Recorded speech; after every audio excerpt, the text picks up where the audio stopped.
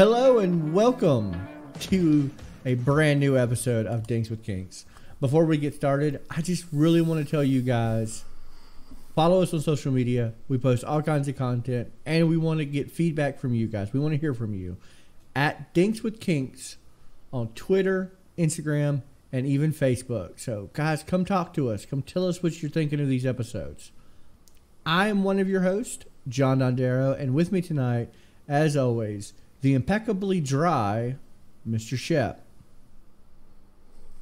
Good evening, I think. And potentially the very uncomfortably moist Miss Rebecca. I like I'm that. Never That's uncomfortably good. moist. Going in tonight's Hello. episode, I'm glad you think that way because guys, we're doing Watersports. And yeah, and before you really start getting diving, I'm not talking about we're going to play water polo. We're not playing water polo here. There is zero jet skis, even though jet skis is the perfect machine. Both form and function. It's the greatest thing ever made. None of that. None of that. No. You caught None of it. that here. Guys. None of that. Yes, I did. Help it. None of All that. right. All right, fine. Focus. Guys. Focus. Tonight's Focus. episode, we're going to need a Focus. shower. We're going to need a shower after tonight's episode. Everyone here is going to need a shower. And not just any regular shower, but a fancy shower. I'm talking like, what's something really fancy? Maybe a golden shower. That's what we're going to need tonight after tonight's episode. I hate you on so many levels right now. What? That's it. We're talking about pee, guys. Why? The normal, number one, if you will. I mean, we're not number one, not yet. But we want to be number one tonight. I love the stunned silence. I have just gone down a great trail of just awesome, and I left hanging by our co-host. You might say you're being a wet There blanket. it is. That's what I needed. I needed that. I need that feed. Oh yes, you feed me. I'm a hungry chicken, and I need it. You're welcome. So guys, yeah, we're talking about urophilia. That is the proper terminology for what we're talking about tonight. It is the fetish with urination, urine, or everlet, the function thereof, the bodily function known as pee. And you know, I know a lot of times in a lot of our episodes. So if you're just listening to only this one. We do poke a lot of fun at fetishes, but I want everyone to know that we are not disrespecting this fetish at all. But we will make pee jokes from here to there and everywhere. But I absolutely understand this fetish, and we're going to try to take it as seriously as we can. Mr. Shep, Well, if you want to be serious, then you want to be the function of urination, not the function of pee. Oh, you're in trouble. Clearly. You're in trouble for that one. Shep, have you ever experienced this fetish before? Do you have any knowledge of it, or Only in my dreams.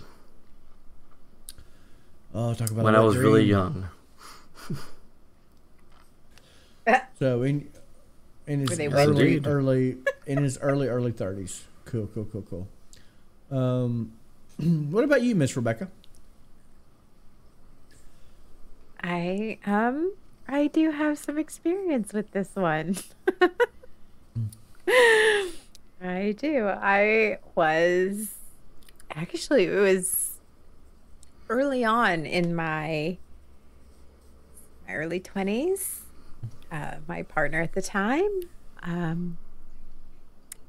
okay, looking back on it, I have to say it was really brave of him to approach me with this subject. I didn't realize then how much it took for him to have this discussion with me. But yeah, he was really into. Oh, okay. All right. So at least one of us has a bit of a history.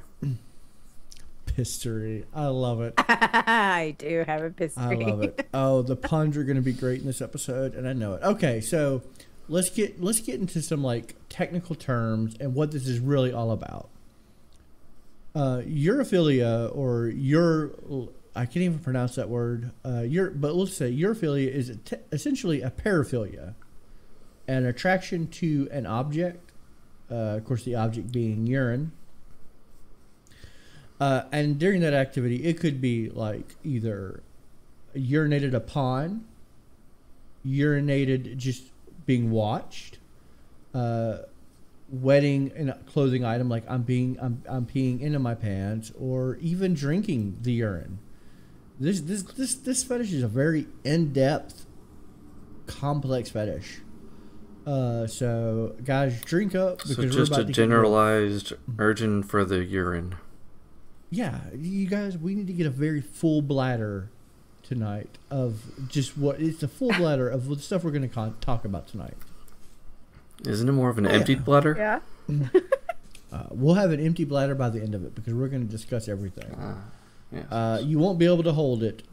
And just like I'm not able to hold it right now, is I want to tell you the common variations of urophilia. Let's get the first one. Okay. It's probably the most Go right ahead. well known, just for its pop culture references, celebrity scandals. But let's go ahead and get into what's called as a golden shower. Yes, just let it flow. Just let it flow. That is like a shower or stream of urine directed at a person. That's I'm gonna pee on you, or you're gonna pee on me. Either way, it's gonna be a great shower.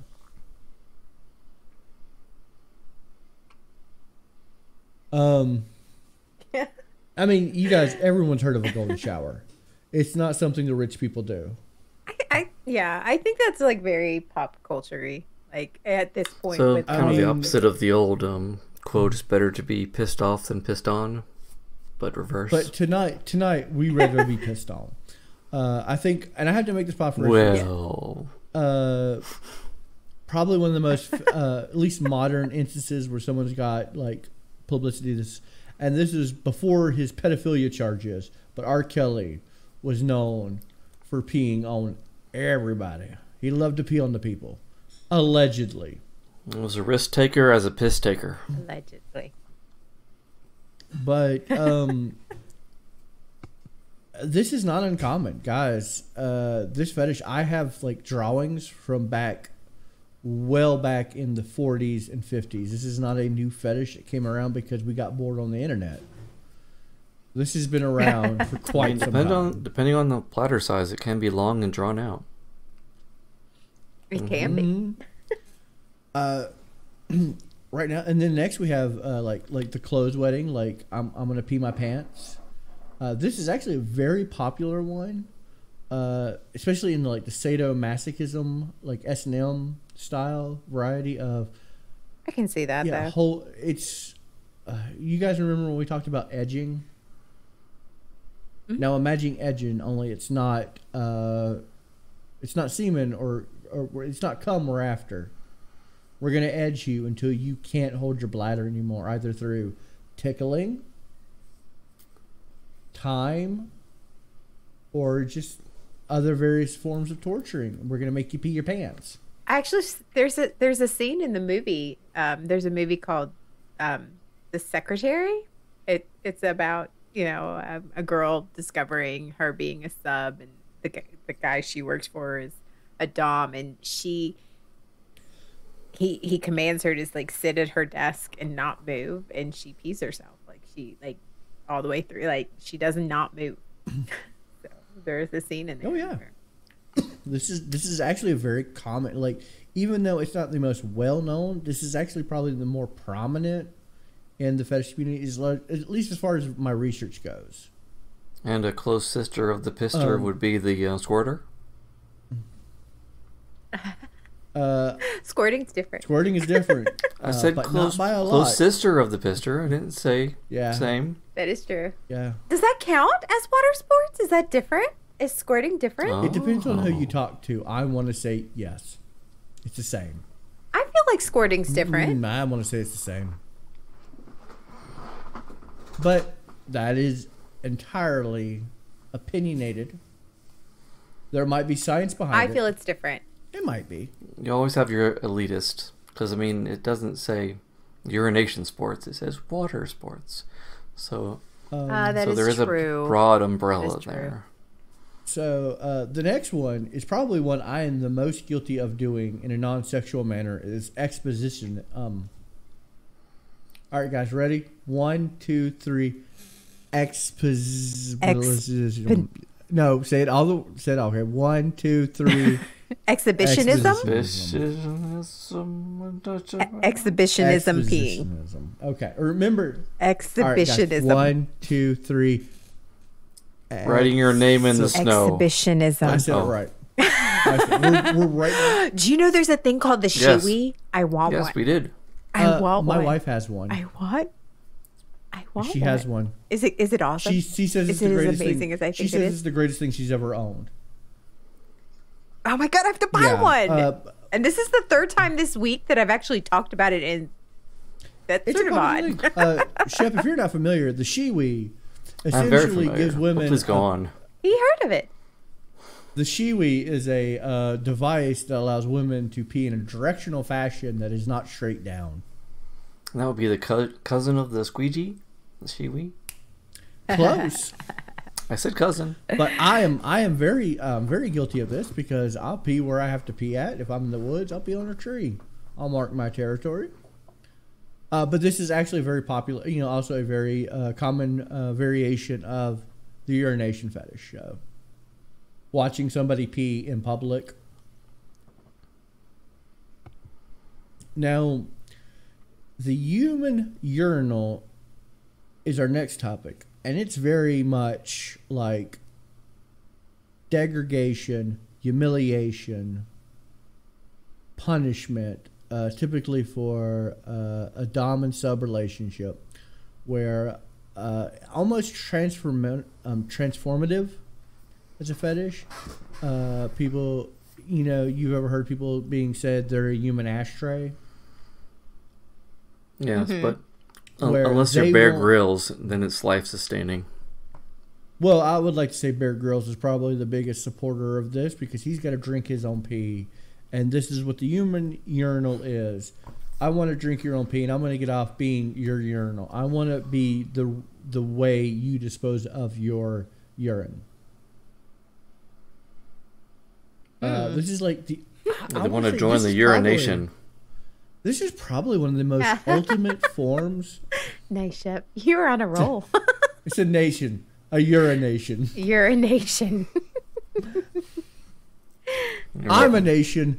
You're a nation.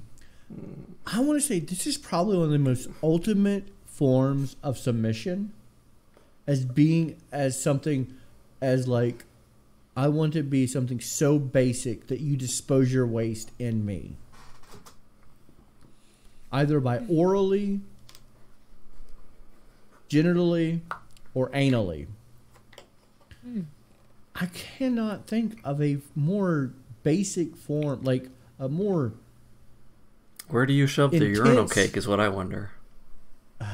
Dude, urine cake, put a little ice cream on that, a la mode, urinal cake a la mode. It's great. No, it's one of the ones with ice. you just cover Put it on in the ice. No, I honestly cannot think of a more primal way to submit to somebody than being that.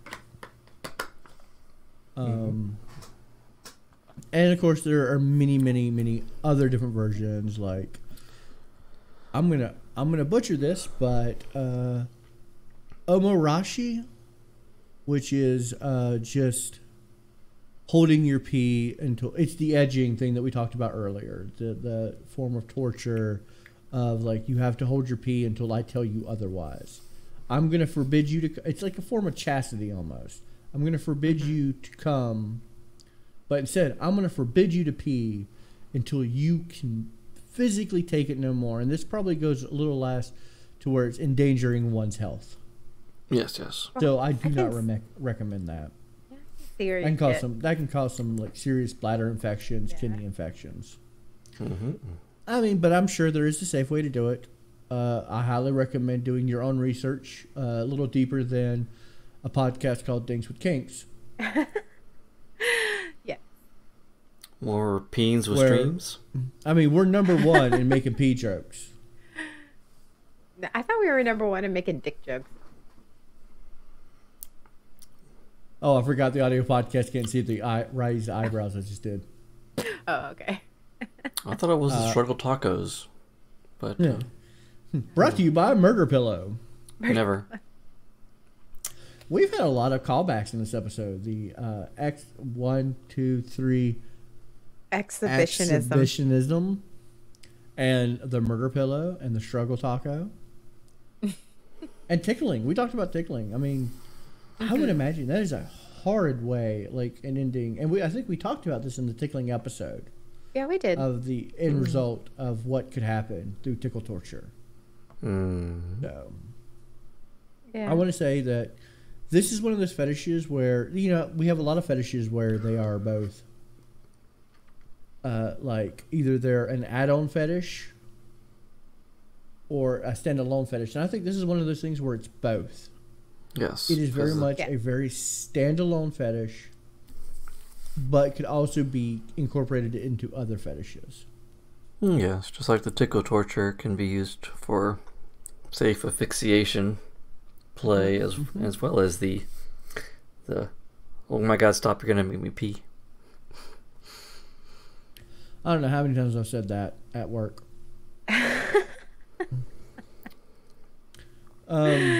So, Miss Rebecca, I kind of want to get a little more in depth to your experiences in this. He wants to dive into your stream. Here's just dive in. I really do want to dive into this stream of thought.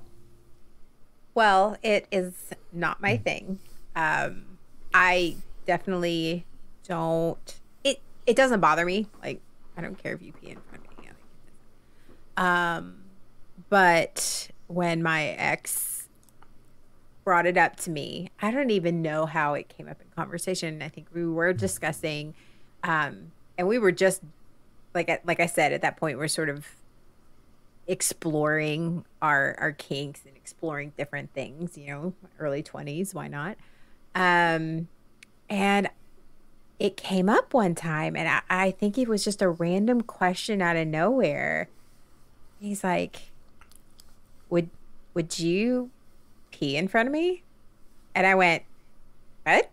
Like, I heard you sprinkle when you tinkled. That's what kind of got him. And I was like, are you into that? Like, do you? And I wasn't, and it wasn't one of those shameful. It was just like, I'm trying to understand how far we are going down this because there's peeing in front of you, and like you said, there's peeing on you, and then there's wanting to be peed on. Like, there's a level. So I was wanting to see where he was with that. That's just the type of person I am. How far are we going into this? Yeah, and, you gotta know, do you need to get a raincoat? Do you need to Scotch guard the furniture? I mean, you know. But I like how you've gotten into this with an open mind. Like you were straight up like, you're like, ooh, gross. You didn't have that response. You were like, open mind, just no open mouth. That's all.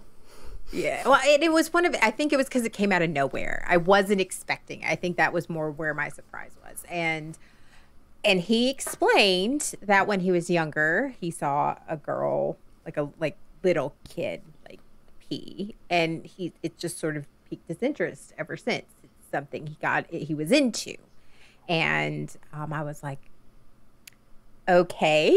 And he never wanted me to pee on him, but he liked me standing because it was one of those showers with the tub, and just. I think there's a level of taboo attached to that I really see. I can appreciate that because I'm a big fan of things you're not supposed to do, and not just pee in the shower. Because I mean, there are two types of people in the world: people who pee in the shower and people who lie about peeing in the shower. But it is just like. In its essence, a very taboo thing. I don't know where this became like a thing where going to the bathroom in front of another individual became very, like, it's very private. Victorian era. Yeah, it's very Victorian. The invention of the indoor bathroom. I would know way too much about bathrooms. Yes, because Roman days, I mean, the guy walked around with the bucket and everybody peed in it. Up until indoor plumbing, going to the bathroom was not a thing. People, and like even women, they had hoop skirts. They didn't wear underwear. You just literally squatted in a corner, and even royalty did it. It was a thing, and it wasn't until indoor plumbing and indoor bathrooms became a thing. That's when it became a taboo subject. That's when it became private. Everybody pees, ladies and gentlemen. Everybody pees. Except birds. Birds don't pee. And that's when it's like when did showing off your stomach not become like it used to be? You saw ankle and that was scandalous. Like that was hot stuff. See a woman's ankle. Like ankles and elbows, baby. Yeah. Like I said, with any... Oh, go ahead. Sorry. No, I mean, but when I didn't do it. I didn't do it more than once or twice. It was just it was just one of those things that he was into, and I did for him. But I didn't get into it. So I was like, okay, well, let this be a special occasion thing. I'm not really into doing that all the time. So, and that's okay. It's okay to not be into stuff. I mean, at least kudos on you for not shaming him on doing it, for having that interest. Because, like I said, there's nothing wrong with it. And I'm always fascinated by people, like especially if I'm not into something. I try to find that common ground. So I might be wrong in my assumptions, and again, contact us on social media, which is why we're doing this episode, because people reached out to us and asked us to cover Watersports. So when you listen to this episode, please tell us how wrong we are, or tell us how right we got, or give us more detail.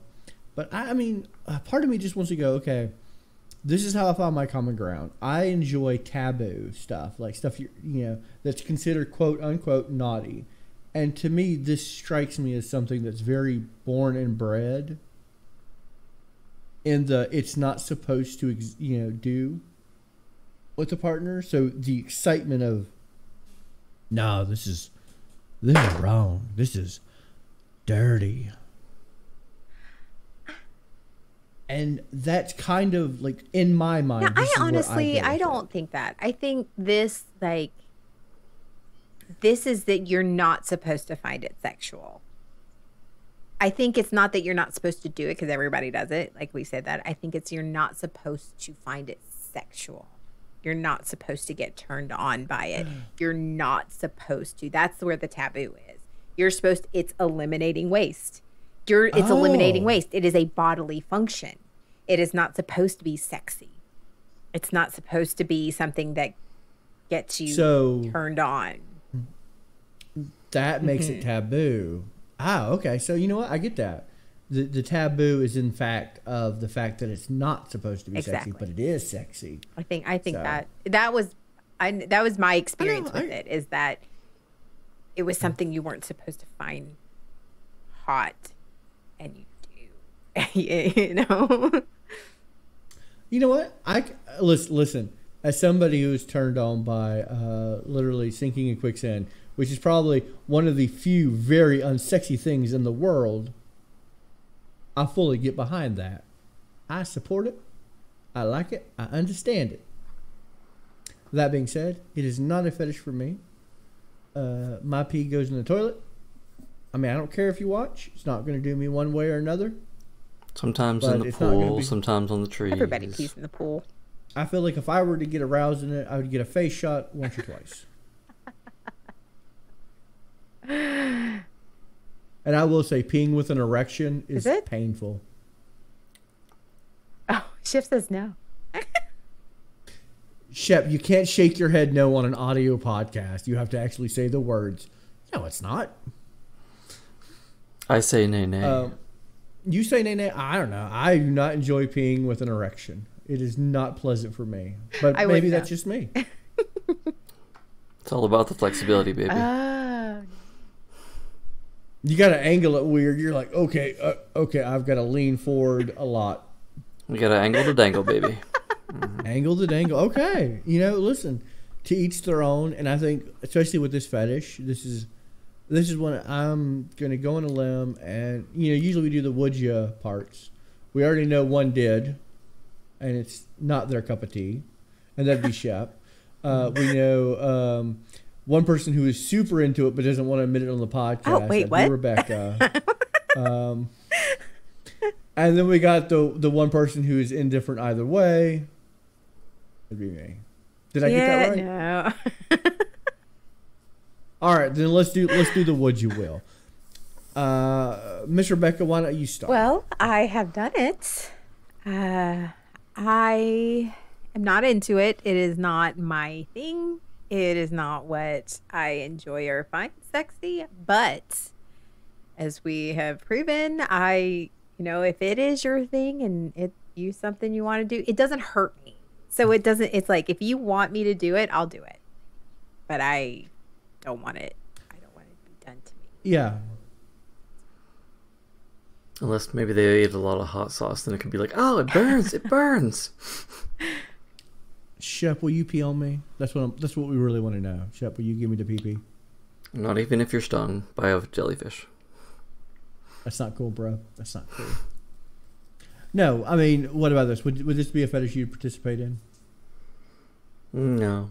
I mean, I respect it and all, but the closest I get to it is when I see a stray cat piss on something outside my yard. I'm like, oh no, that's my territory. And the P wars begin. You'll just do it to claim territory. In a very non-sexual way, hopefully. Yeah. That and the surrounding 5 to 10 feet around. Right, you're naming this now. John, would you participate? Would you, if somebody asked you to do it? It'd be one of those things I have never tried in a sexual manner. I definitely do not want to be urinated upon. But I have not. This is one of those fetishes where I've not come across a partner who was into it to experience. So, I mean, I always say I'll try anything once. I know for a fact I do not want to be urinated on. But, I mean, I would give it a try. This is one of those things, like you said, it doesn't hurt me. Yeah, I'll give it a go.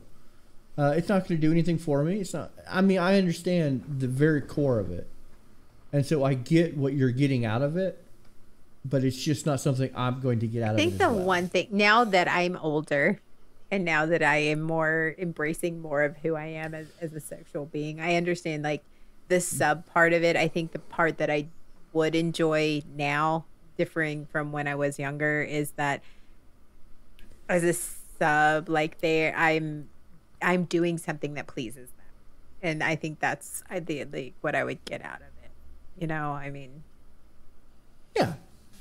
I mean, I hear it, depending on the content, it can be a nice skin toner as well. Actually, pee has a lot of uses. As Bear Grylls taught me, if I'm ever lost in the woods, time to drink his pee. What? Huh? Anywho, what are we talking about? What are we talking about, John? In the back of his head, he's singing, pour that urine on me. So I think it's about time for we really discuss what we're going to be talking about next week. This has been a fun time, but we've got to move on to our second topic. Let's spin that wheel. Let's see what we got. Spin. And it's living in a urination. Oh, guys. Listen, I don't want to say I'm playing my part in this podcast, but this is who I really am. So I don't have to play any parts with you guys. I don't have to you play with your parts enough. Role. I don't have to have any certain role in this podcast for me to be happy. I don't have to go through the motions. It's really who I am. So next week we're going to talk about role playing, and not your average role playing. Like, I'm going to be a schoolgirl. I'm going to be a level 7 paladin. We are talking about extreme role playing, like to the max. Like what pretending level to be, are you talking I'm talking going to a street corner, pretending to be a hooker, and being picked up by either your partner or a stranger, like going through the motion, not because this is how you want to make money, but because this is what gets you off, is playing that role. Oh. Strangers in a hotel room, pretending to legitly be somebody and getting off on the lie. Pretending to be someone else, huh?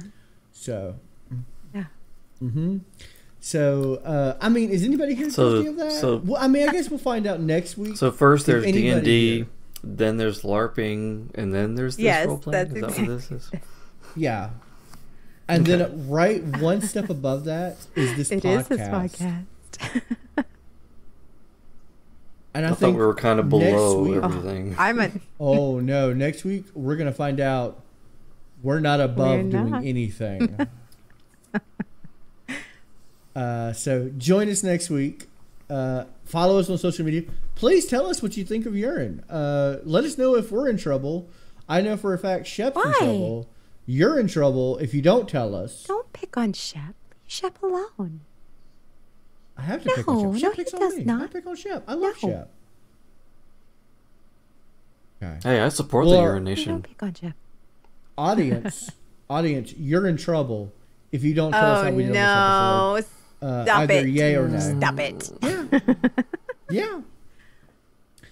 I am one of your very my bladder's empty tonight. Pun so challenged. I am one refreshed host, John Dondero, and with me as always. Oh, so those Depends are working out for you, are they? Because you're nice and refreshed now.